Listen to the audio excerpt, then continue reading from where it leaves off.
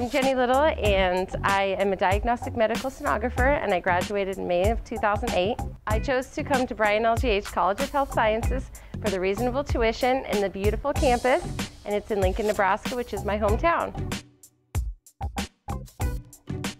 Another reason why I chose BryanLGH College of Health Sciences was for the small class size. It was very personal. Julie was a fabulous instructor. So the sonographer has to be that programmed machine that knows what it's looking for and gets all the pictures that they have to get. And in order to do that, they use this little thing called a transducer. And the transducer sends sound waves into the body. They bounce off of various organs and then travel back up to the transducer to form the picture.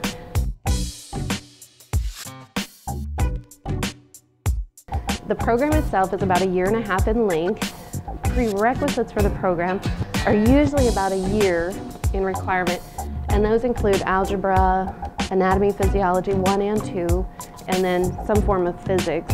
In this program, you learn so much about so many different body parts, but it's an amazing job. And what I like about it is there's variation in your day. You'll be scanning maybe a baby at 10 o'clock and a renal at 8 o'clock and a thyroid at 3 o'clock in the afternoon. So you have a variety of exams to do.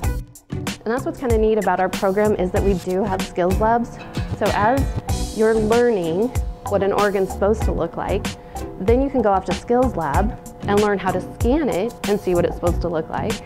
And then go off to clinical and see what it's supposed to look like when it's not normal, when its pathology is present. School was challenging, but Skills Lab helped out a lot with learning. We would reference everyday life into things that we were learning, such as part of the liver looks like a Dorito chip, and my dog has a main lobar fissure. What?